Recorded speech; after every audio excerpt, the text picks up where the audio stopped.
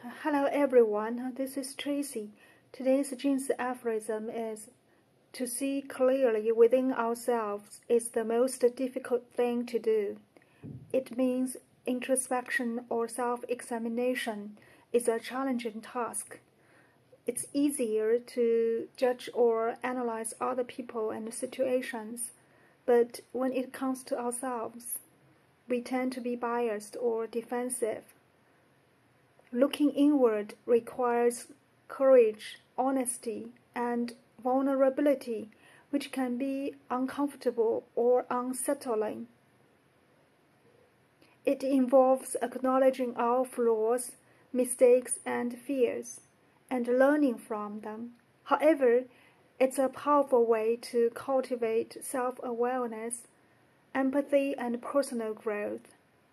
By seeing ourselves clearly, we can understand our motivations, values, and goals and make better choices and connections with others.